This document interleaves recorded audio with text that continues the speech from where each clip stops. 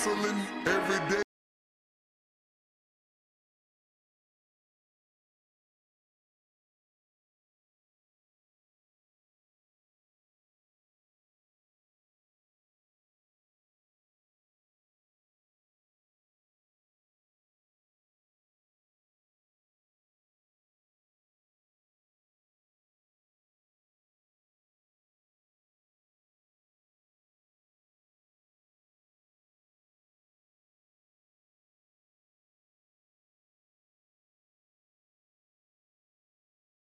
For choosing. Listen, we know that this is like a gaming convention. We understand that you could be engaged in any number of tasks, and yet you have chosen to spend this time with us. Thank you so much. Welcome to the 20th year of PAX. I am Jerford K. Horkrims. I am joined by Mr. Kris Straub. Plosive. Sibilant. S. All right. An absolute beast on the microphone. We know that you know perfectly well that he can kick flows. Yes, I can.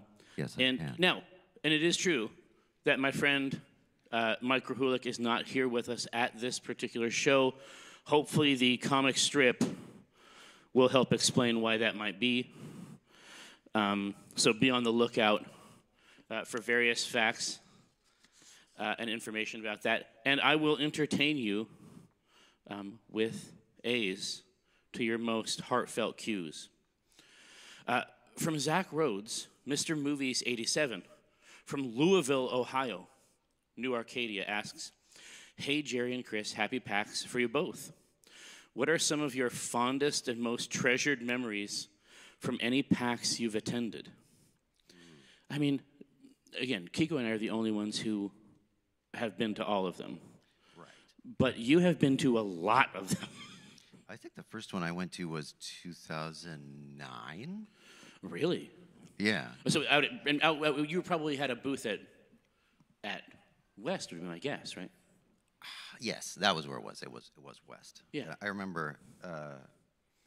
Gosh, was that would have been like when I was trying to decide whether I knew I wanted to live in the Pacific Northwest. Oh, that's right. You used to be a visitor. Right. It used to be like a rare treat to have a Kris. Yeah. And now there might be too much Kris. Yeah, we're all.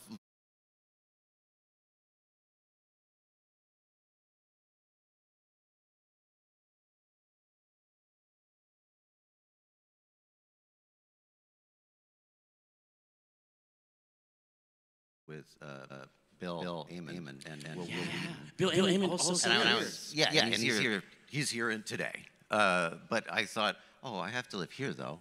It seems like neat things are happening here. Yeah. That was a very formative. It turned out all right. PAX memory. Let's see. I'm trying to. So if I go back through, something very funny. There was. This is one of my favorite memories, like to tell other people. Although perhaps at the moment it wasn't my favorite thing that ever happened. So they can do different things. I don't know if the laws are just different in Australia.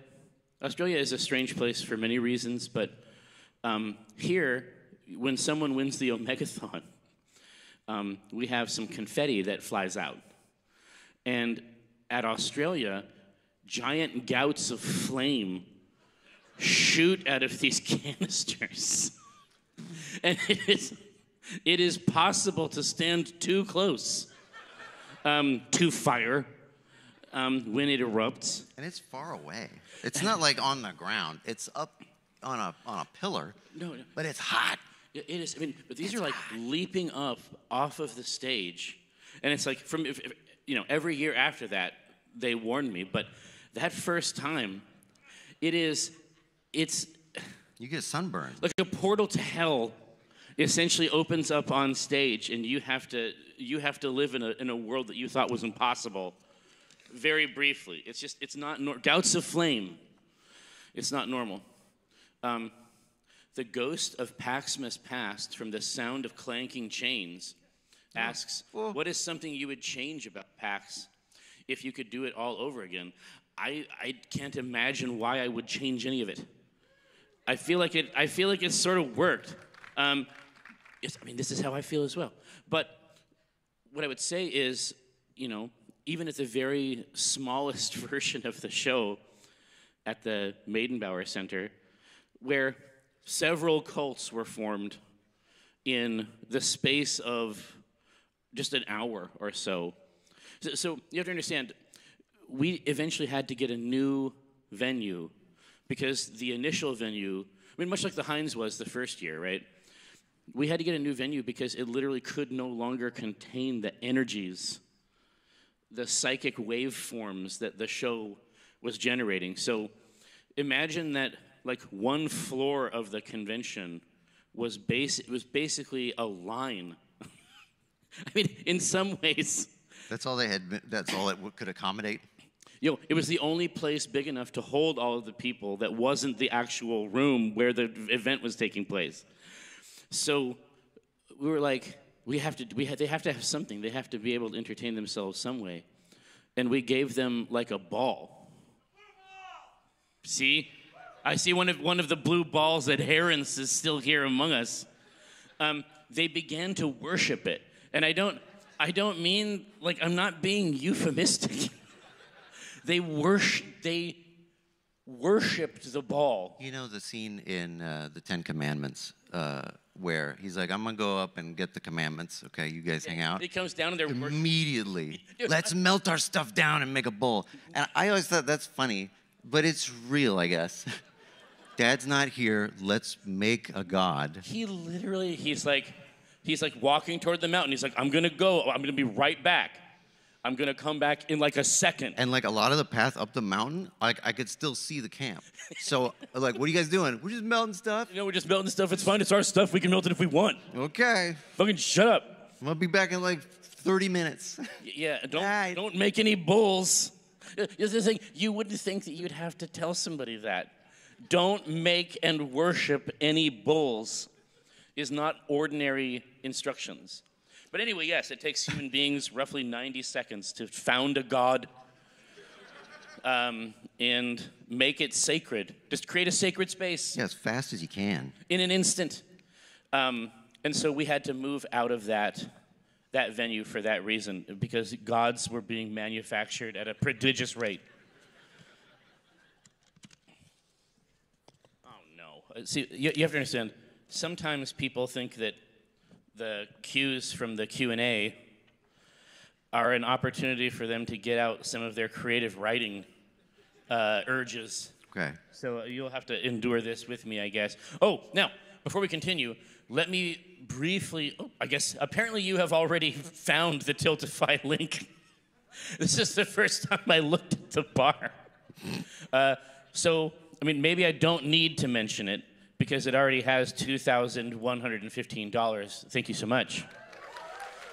But for those who want to continue that trend. Yes, exactly. For those who celebrate, the Tiltify link is right there for you to scan at will and throw money in. And in fact, I was just talking to Travis. Oh, see, there's $100 right there. Thank you so much. I was just talking to Travis about some interesting projects that this money funds. And I think you'll be shocked at how cool you can make $100 outside of certain towns. Silas Etherington from Lime City, Ohio. Not long till threshing time. Bring me the coal, boy. I'll show you how man made a meal before petroleum could be bought off a corner. That's good. I was just going to say, so let me just get to the next one. I'm just going to see if Silas Etherington... No. He has a through line. No, sometimes there is just a rich vein of them through there. Test user from location asks, it's me, a real person at PAX, at the PAX 2024. Oh, I know him. Yeah. What's a favorite booth you'd recommend to an average Joe, Jane, or Joel? So I haven't, yesterday was pretty packed out. Somehow I ended up on a stage with Matt Pat playing Jackbox games. And he was actually, was like really nice. Like, this is the thing. So having been sort of, adjacent to the industry for decades now, the device that I use, like the cognitive instrument that I use to determine whether or not someone is a fucker, is quite calibrated. Because it has to be, right? I mean, it's lucky if you get to do weird things like this as your job, and it has to be jealously guarded because other people would love to take it from you. They would love to just draft on it if they can. Sometimes they'd like to steal it. And he's not like, the person that's in those videos is actually what he's like. Like, because you watch the videos and you're like, okay, fucking turn it down. No. He is actually just like sweet, like gentle and nice. And he's like, thank you so much for inviting me. It's like, nobody knows who I fucking am, dude. What are you talking about? Thank you for fucking letting me draft on your shit for fucking 5 seconds. I think that you end up like a person, not you actually, but I mean it goes for you too. But like, we make our own. You can make your own hell. You can make your own fun. Well, yeah, like, but if that was an act that he had to take off, it would be doomed. It would be awful because that's not who he is. He's like, well, I got to put the mask on and I got to do that. No, don't do that. No, it's way. This isn't a microphone. I just had an object in my hand. I'm like, well, if I put my mouth by it and talk, surely everyone will be able to hear. It's more complicated than that. Come on, device. So what it means, unfortunately, is that I was basking in his warm glow, and I didn't have much of a chance to go out and check out the things on the floor. But I did have a chance to stop by the Greater Than Games booth and check out Compile, which, it's hot shit.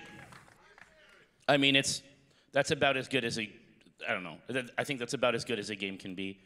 And so, but I've had a chance, like, over the last year or so, it was possible to do little demos of it, like, at the booth. They might have a little table set up. You could check it out.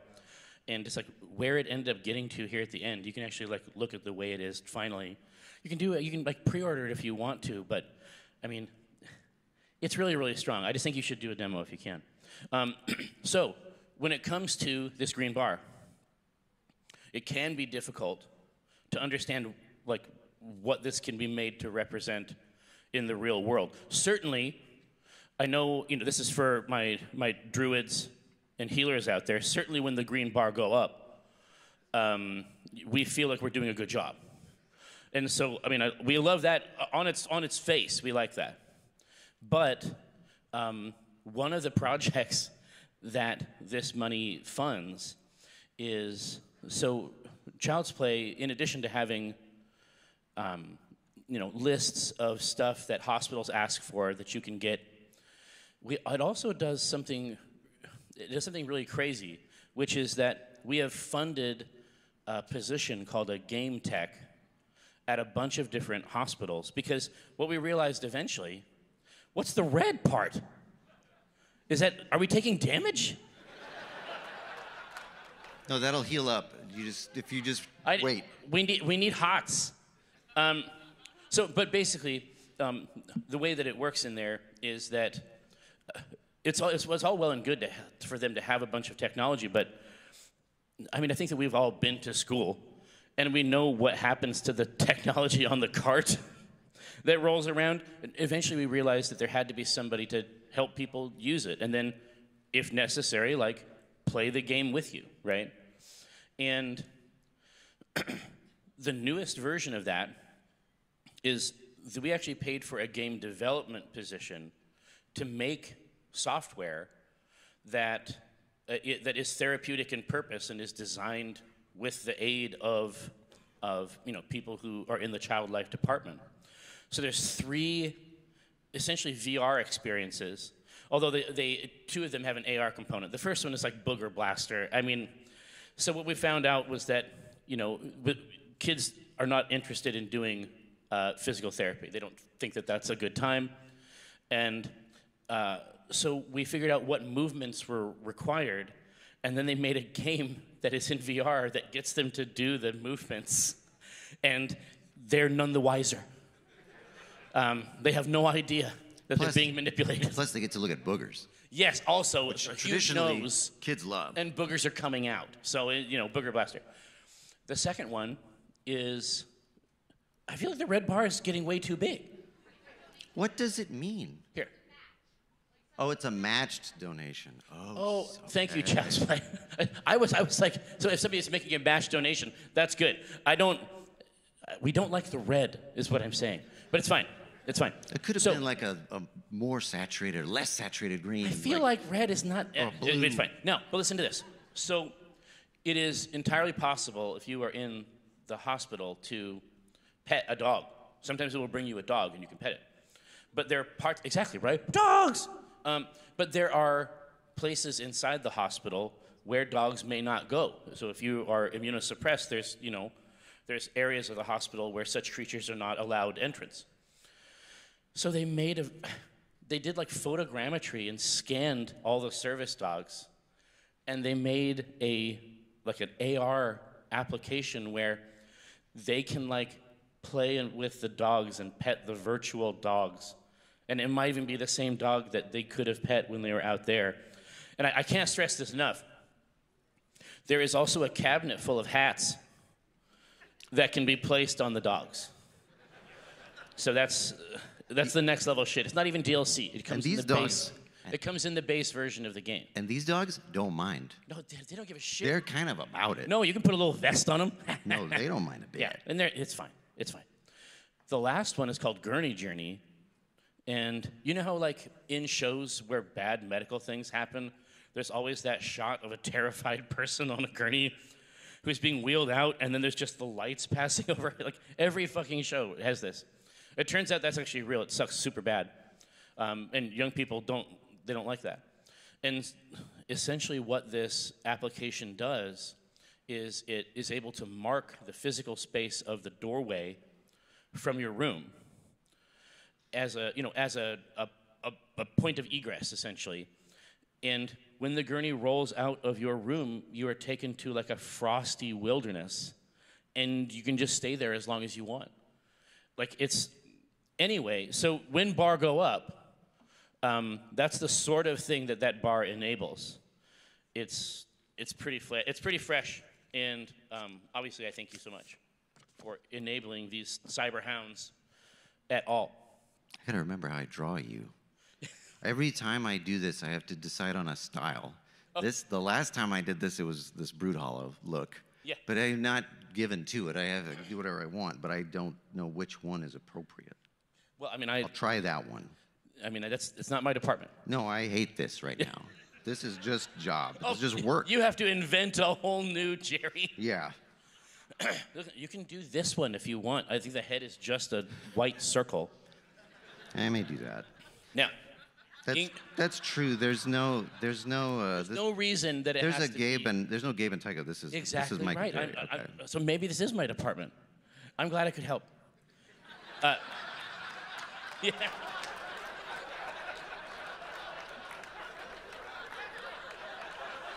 So this is why you should not be flip with your artist. There's no reason. Chris, I apologize. I was cruel and I was cruel and unthinking, and you're helping me out a lot by doing this, and I didn't need to be a dick about it. I have to figure out how this is lit. Shh. I have to think.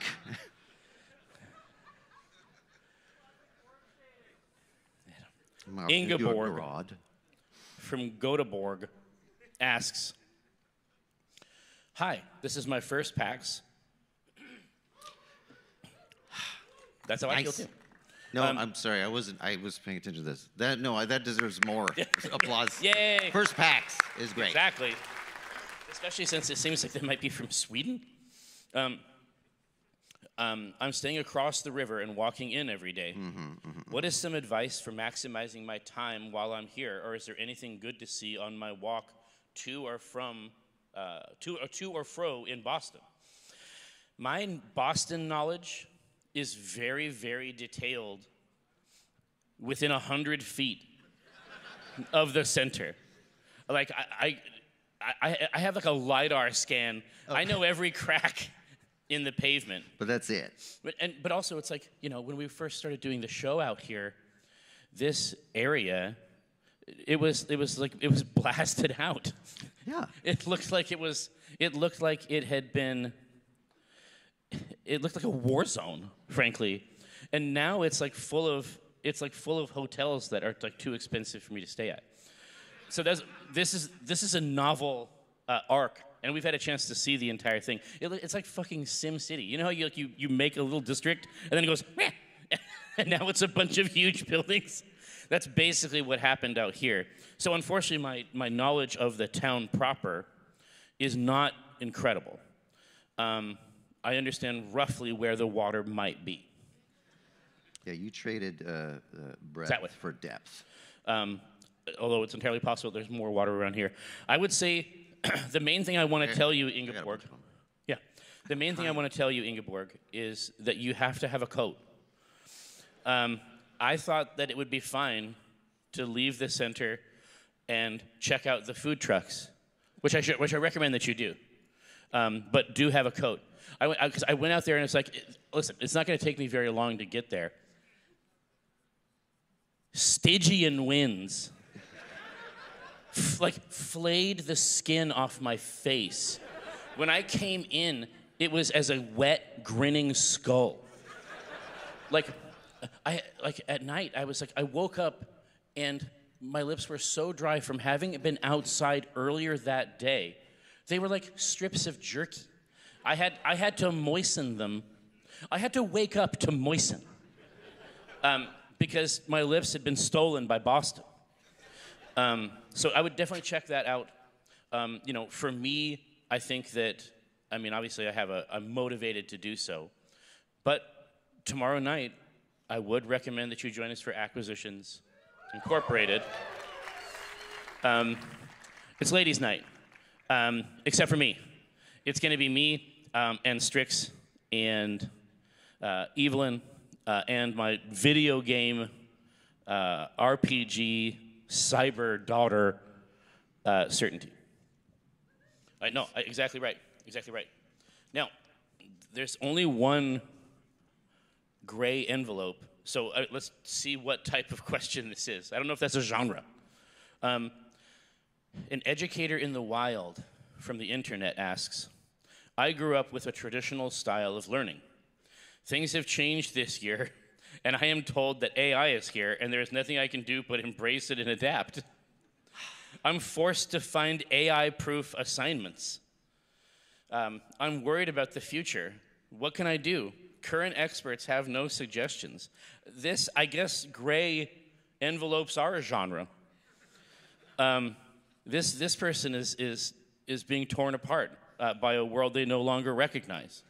And that's a color of envelope, it turns out. I would love to talk to you about this, Kris. I would love to talk about it. I have a lot of feelings I feel like I'm yelling into a fucking chasm. Whenever I talk about this shit, it's completely fucking crazy. Predictive text, predictive algorithms, Yeah. these language models, these the visual LLM models, yes. They are not any more intelligent than predictive text, than grammar, right? They're just very, very good at it, right? Yeah, it's like when you say, hey, do you, and then your keyboard says want, have, that's all it's doing on a huge scale. It's crazy Bayesian shit, right? Yeah, and it cannot attain that scale unless it steals data, and it is not making decisions. I think it's a really neat tool.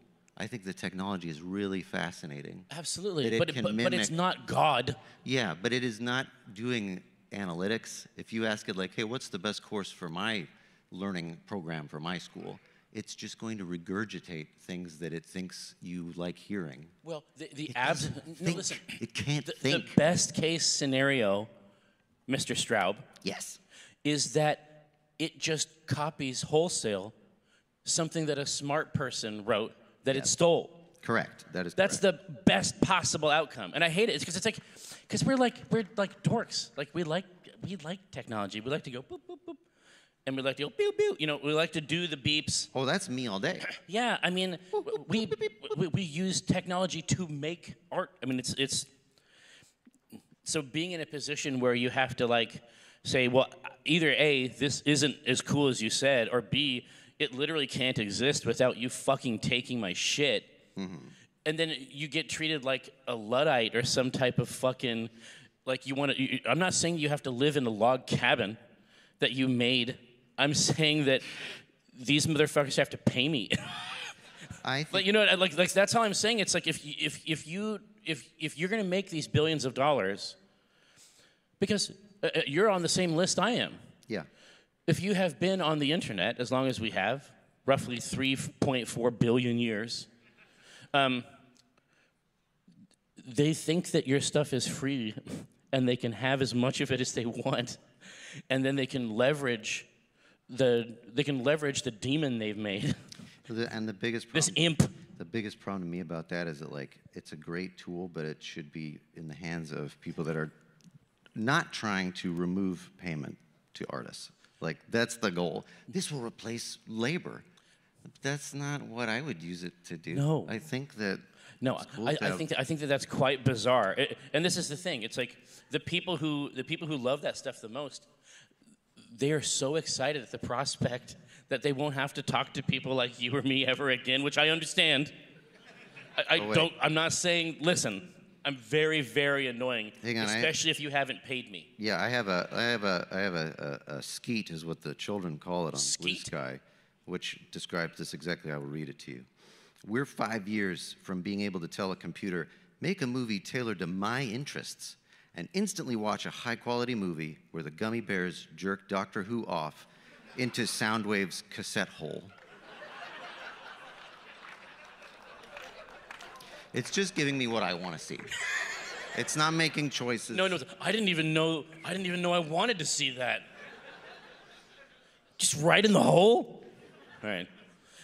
Singing Pie from Philly asks, I'm super excited to see the old D-pad logo for this PAX anniversary. Tell me about it. It's so crazy. I see the like the old school tee with where the logo is like already like it would be several years of washing from now, and it stirs the spirit. Because I had that PAX 2004 tee for a minute, and it looked exactly the goddamn same. Which PAX themes have been your faves? Camp, space, abstract lines? I would have said space. Yeah. Space is so fucking cool. Space is great. Dude, do you have, so this is how I feel. So is this the primary device that you use to make things? Yes. Do you have any of your spaceships? Oh, yes. Let me see where I could. I'll soft shoot. No, yeah. So we had messed around with, we had like a set of PAX pins and designs that were sort of like the PAX in space concept, PAX Explorers Club, I think it was what it was called. Right. And so then that somehow metastasized into this full range of stuff where there's like an awesome jacket. I see this jacket everywhere, and so that sort of indicates to me that I'm not the only one that likes it. With like the remove before flight tags, and then something like 6 completely custom embroidered patches all over it. And then depending on the show. No, I'm just going to end up showing people stuff they're not supposed to see yet. Yeah. No. But basically, during the show, then it's like the space-themed like water bottle, the pin set, but then there was a T-shirt for every show where Kris took like the building that, oh my God. I wanted to evoke the shape of the building as though the building was the ship we were in. Exactly, and it's so cool. And it's like, obviously, this just looks like a ship already. This one was an easy one, right? Yeah, this one was pretty straightforward. Look, this is the bridge already. We're looking out. Exactly. Yeah. But then you actually like broke the buildings apart, as a diagram, and like identified. But you created, like in your mind, there's a coherent system of physics. Oh yeah. Because they all share certain aspects of the drivetrain. Right. They have a big ring on them, and I'm like, what does that do? And I don't like to recycle. I don't like the idea that every FTL is some kind of Alcubierre drive. I want to not just warp space. What else can we do with space? It's just, I'm very excited to talk about that also. Anyway, this is the sort of person you want to give a project to design spaceships based on convention centers. long story short, if you ever need to do that for some, it's talk to him. Only thing in my portfolio at this point. No, and I think that this year's designs are straight murder. I'm especially proud of the photo book that my friend Dave put together. I don't know if you've had a chance to get your mitts on it. It's kind of good. Like, it's kind of good. What's that? Are you fucking kidding me? Okay, that's insane. Okay, I'm not gonna exhort you to purchase it then. Apparently you can't buy it. Dude, you understand? Like, if you see one carrying one, you just take it. Yeah. Just as fast as you can. Well, we've given you no alternative. Then much like a large language model, it's yours now.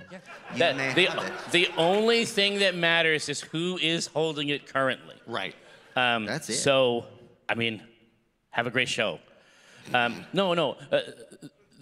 you have to understand, our poor Dave, I'm so glad he's not here, because sometimes he's like trying to take pictures of me and shit. So I can actually talk about him in a cool way, and he won't know, because he would writhe under it like a worm. He loves that book so much, and it's the result of decades of cool pictures that he and Kiko took, and then he winnowed them down until it hurt, and then he had to winnow them again. And what's left is just cream. And he was so nervous. He was so worried that we were going to, that no one was going to want it. And now it's fucking sold out. Okay, I'm gonna give him a buddy punch in the arm and be like, huh? Well, we'll see if that works. But I think that, like I say, this year, especially with the multi-panel garments and like the shell, there's some really, really great stuff, I think. But that last year's VHS shit was nuts. That's maybe my favorite one. It's too good. Yeah. As a full line, it's too good, right? It's simply too good. Yeah. There's got to be a way to make money off of this. Oh, there is. TNT Mongoose from the Windy Apple asks, is there a year and or a PAX where you thought, damn, this is next level? What made it that for you? Yeah. I mean, honestly, that would have to be the second year of PAX East, because I toured this building after we had done that show at the Heinz. I stayed in town for a little bit to check out Boston and also to tour a new building that we might need at some point in the future, which is the building that we're in now. And I was like, well, I guess we can go take a look at it, but it's a little big and we'll never need it. And then we needed it the next year. And then we slowly sort of grew the show to fill out the space. But yeah, I think this is probably the coolest. This is probably the coolest venue. Outside the Melbourne one is pretty nice. Yeah. But this is like the most coherent, like as a PAX experience, it's basically all in the ship. Depending on what year it is in Seattle, it might be like 7. You might have to run. I would sometimes arrive at my panels down at the Benaroya Hall, slick with sweat, because it was like 6 blocks away. Something's always happening to your skin at these shows. No, it's like too wet, too dry. I can't win. Here, Jeff Raven from Club PA asks, was there ever an all-hail ball? Oh, yeah, that's right. That was their exhortation of the ball. Was there ever an all-hail ball moment at PAX East? No, it's too big. The issue, and it's like, I don't care if you manufacture your own religions 15 to 30 people at a time spread out throughout the center. The issue is when you all believe in the same God at once. That's when it becomes dangerous. Right. There's not a benign component to that. I feel at some point it does start to talk to you. And you must listen. And you must adhere. Well, yeah, because it's not speaking, it's not a sound. No. It's a frequency. It speaks to you with you. You are the language. You are the instrument of its divination. Yeah. You are its You're essentially being plucked. Yes. Like a string. Don't let a ball do that. Yeah. It's core. Yeah. Lisa Frunk from Trapper Keeper asks, What's happening with PAX today that new attendees can jump into and enjoy just as much as someone who's been coming here for 5, 10, or 20 years? Now, I think it's possible to get good at being a PAX attendee.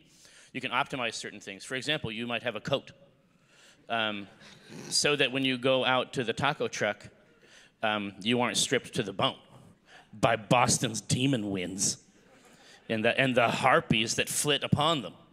But the way that we typically describe PAX is that it's sort of like people essentially build their own convention out of the parts that we provide. So imagine it's just like a big Lego bin. And then for some people, they really like the concerts and the live shows. Like they like the concerts and the acting stuff, let's say.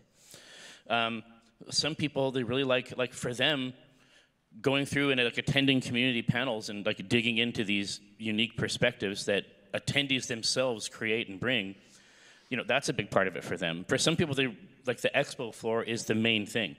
For some people, and I think that we saw this, like it really started to happen here because there's so much space for it. Like some people attend this show as though it were PAX Unplugged, even though there's a whole show for that, that Ryan worked very hard on. No one appreciates it. No, what I'm saying is that like, it was when we saw that people were attending this show like it was a tabletop show, and they were spending the whole time in free play using the library, entering tournaments, checking out new stuff. It's like so many people built that show out of this show that we just took that and moved it to Philadelphia. So I think the reason that PAX works is because there's so many different things happening that you can essentially construct that. You can construct the show that you want. You can have it your way. Ever Given from the Suez Canal says, No. What routines have formed in 20 years of PAX? First, you get up, look at your ball, you say, I love you, I'm going to do your bidding today. Yeah. Then, it's fine. Let's see. I mean, what's funny, like in terms of the routines, like the basic shape of PAX, it's sort of like a fractal, or maybe it's like you retain the ratio, but you can stretch. Yeah.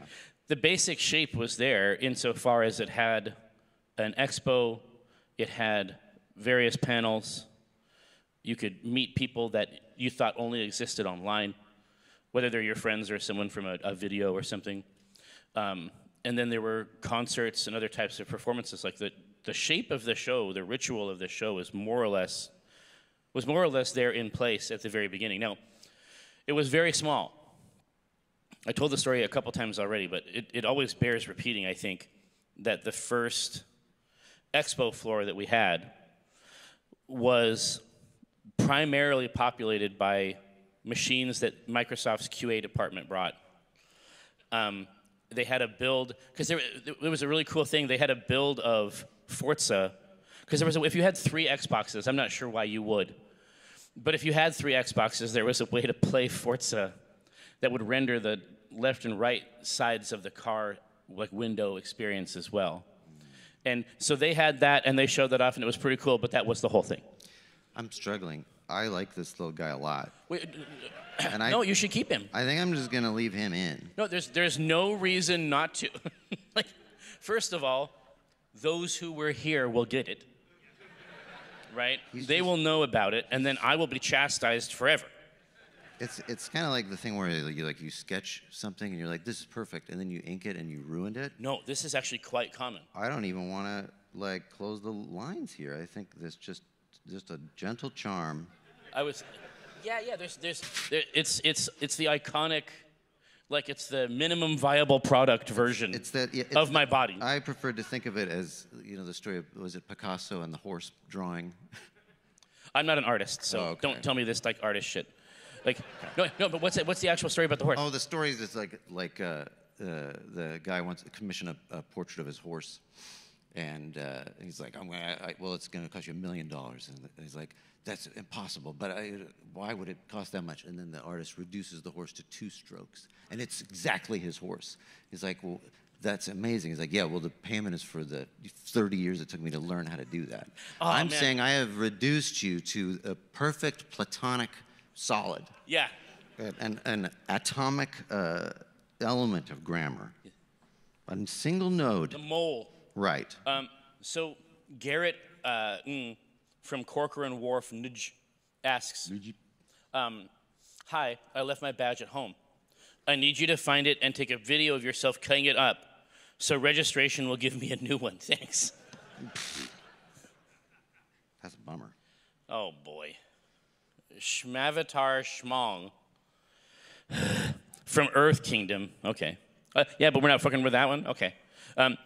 Asks, hi, fellas. I recently connected with all versions of myself, both past and future, and I think it's given me godlike powers. How should I fix the ending to How I Met Your Mother? Like I said, I mean, there are those who take the format, take this platform, and they use it for their creative writing projects, and we respect it. It's fine. You know what? You can end that show any way you want. I mean, you can write different endings. You can revisit it. You can write yourself into it. Have you heard about this? People will write a story with their favorite characters, and then they're in the story too. And the other characters are like, you're the coolest guy I've ever met. And it's a pretty cool art form that's been emerging. This does occur. This does occur. So I am blessed with daughters. I got a grip of them. Like, I got extra, frankly. A brace. And too many, frankly. Nah, it's fine. It's a good number.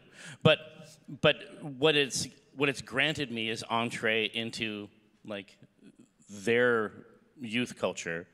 And because, like, my relationship with them is pretty good, I think that I get a chance to see things that I'm not sure all dads are getting this content. And so there is like a subgenre, like a subgenre of TikTok videos called Your Name. Okay. And it's basically like, it's basically like self-inserts. Oh, are these the ones where it's like... You're not actually in there, but it's like smoldering, it's like men and women looking at you in various smoldering ways. Yeah, I've seen some of those. And I thought they were, I didn't know that was the format. I thought it was like POV of like, you're watching me be murdered. And then they're acting it out, and then you're supposed to feel the feelings about your friend or their loved one being killed. I think we might be looking at different videos. That's not cool. I may have just gone down that hole deeper. Exactly. Brian B. from Watertown asks, gastrointestinally speaking, which PAX have been your best and worst? Ooh. Let's see. I mean, if Mike were here, the tales he could tell. Let's see. So I think that in terms of like a food town, Seattle is pretty good, but Melbourne is probably superior. Melbourne is nuts, folks. Like it's the perfect city. I don't understand what's going on with this place. In Seattle, you would go into an alley to be murdered. That's primarily. That's, in the same way, like, if you were to look at a map and say, like, here's the major exports. The major exports of Seattle alleys is knives. Like, used knives. It's blood. It's your blood. Yeah. In Melbourne, that's where you go to get ramen. Like, they just have a concept that we don't have. It's like, imagine if you could gentrify an alley. Right? They figured it out. They cracked. They figured it's like they figured out some way to make an alley like a place that you want to go into, and it's like here's the ramen place, and then here's like a stationery shop. I don't understand what these things are doing in alleys. No, they could have been anywhere, but they chose the alley. Yes, but that's the laneway, and they're full of like amazing coffee and like 2-story ramen places. One story of which is like literally underground. It's just playing Seven Samurai over and over on the wall. It's where you want to go to get it. And I would say that PAX South, obviously, PAX South is killer. It's always in our hearts. What I will say is that it's possible to eat an incredible amount of brisket. It's possible to eat so much brisket that the body ceases to function. It don't work no more. And it takes a while. It takes a while. It's the same as, like, I imagine it's the same sort of, like, from a digestive perspective, I think it's the same as, like, a huge snake. that has an entire antelope in it. It's gonna work out eventually, but it takes a while. And we shouldn't question how it happens either. No, and we're not gonna go into it. We don't need to know. No. Oh boy, my Arrakis from My Dune asks. Wait, let me see how this is typed. Oh, I love it already. It's like the camel case. Okay, sorry. It's fine. Who's your biggest sci-fi crush? Mine is Duncan, Idaho. I'd like to butter his taters. Okay, you know.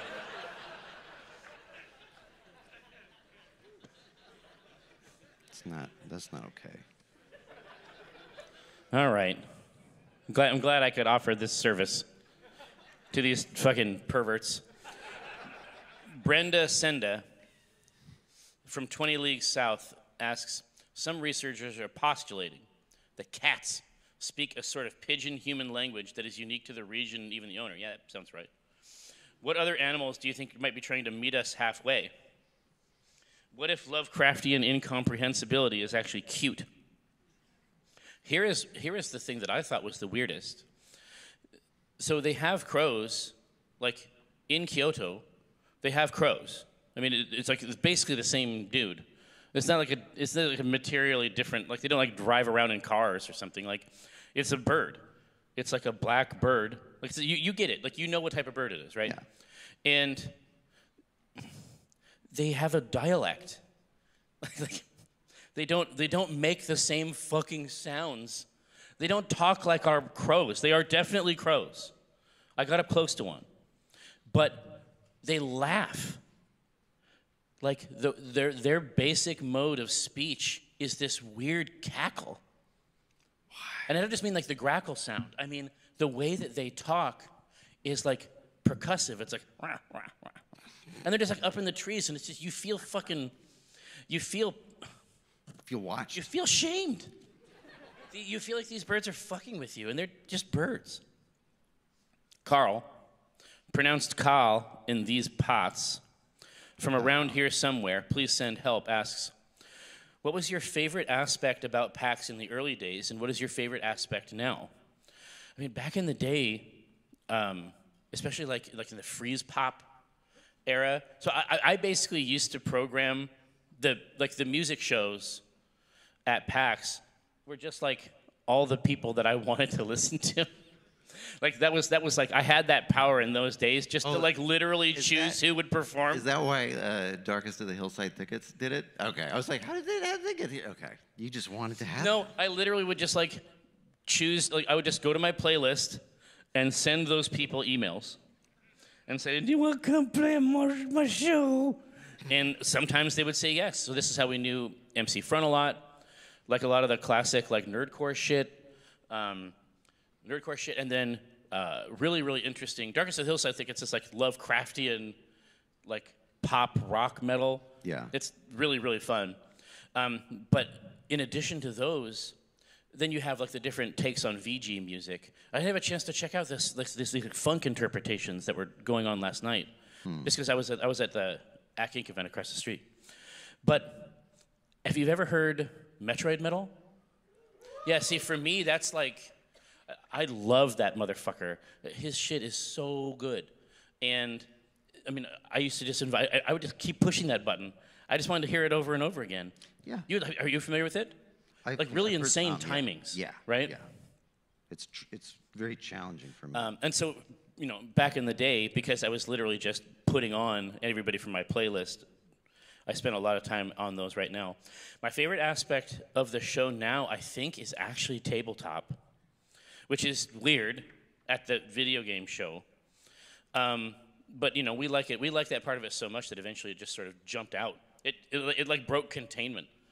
And now it exists, independently of the show. It's crept out and manifest in other towns. But that's like, I'm slowly like entering, I can feel it rapidly approaching. I can feel the Coot era manifesting in my life, and I know that it's coming. I know that very soon I'm going to start getting seriously into Napoleonic reenacting. I don't have an intention to do this. It's not my goal. It would require a very significant amount of investment. I'm just saying I can see it from here. Yeah. I can start working on the accent, I guess. Whatever I need to do to get prepared. Ancient of Days from everywhere asks, "Hi, it's me, God.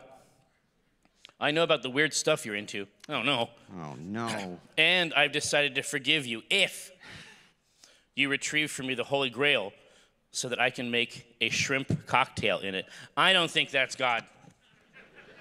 I've worked with God. You sure are no God. I don't think that's him. Simakin from PC asks, "What is something that used to be at a PAX that you miss?" Oh.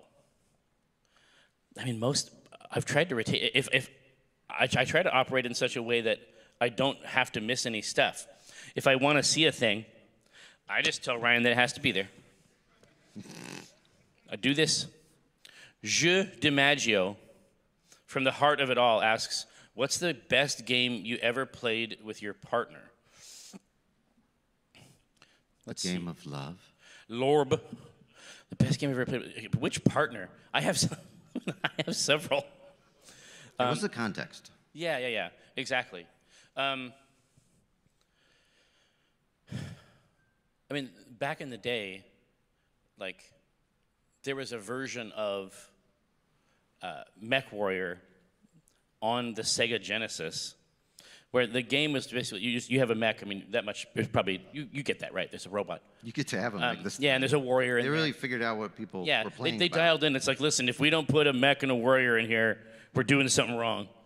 But there was a way to play it in co-op, but there wasn't actually any additional content or anything. It just made it so that one person was turning the top of the mech, and one person was just moving around. They literally just took the inputs and broke them over 2 sets of controllers. Right. And those were the most, making co-op basically out of nothing.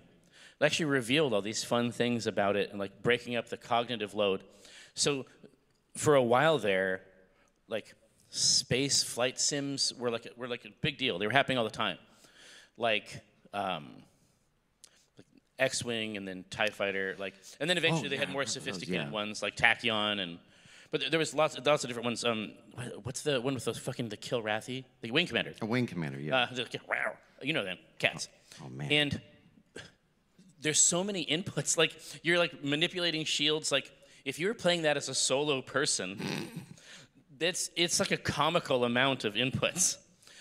But there are actually enough. This is like the MechWarrior thing, like taken to the right place.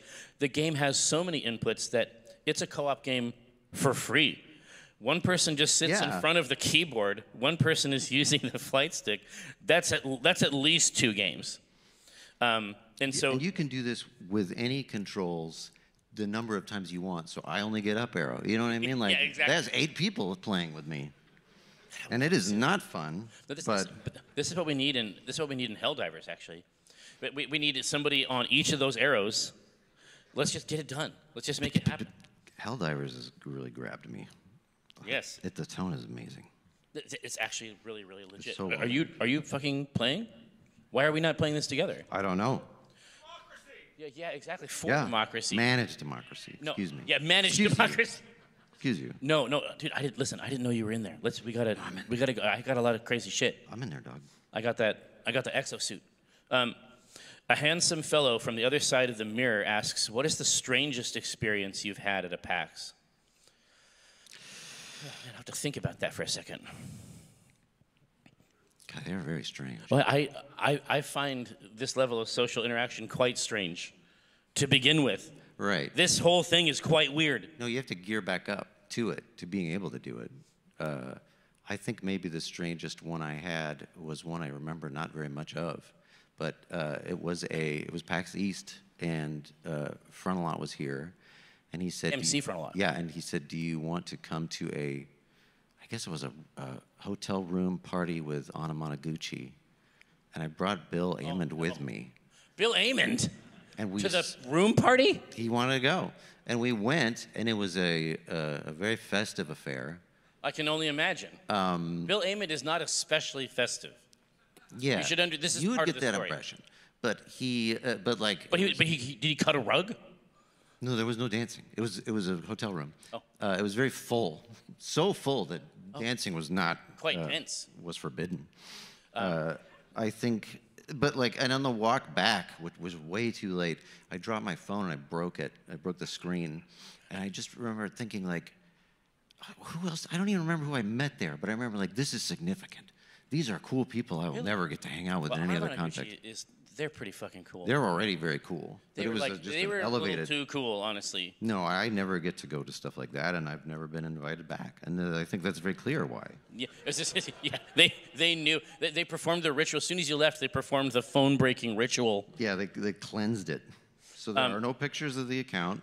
Yeah, so the strangest experience it wasn't anything in particular, but it was the entirety, perhaps, of the first PAX Australia, which I really, really like. That's a great show, but holy shit, dude.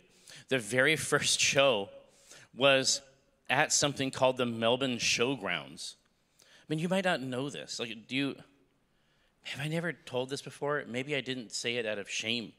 I thought, I mean, I've heard some of this, but maybe there's a new twist on it. The modern version of the show takes place in the Melbourne Exposition Center, right? Or Melbourne Convention Center. Right.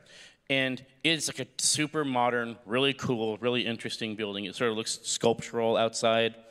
It's like right by the waterfront, like it's ballin'. The showgrounds is a place where they race horses. But it is big. Expo was in a barn. A barn. It was a torrential downpour, so we had to invent hallways outside with tarps.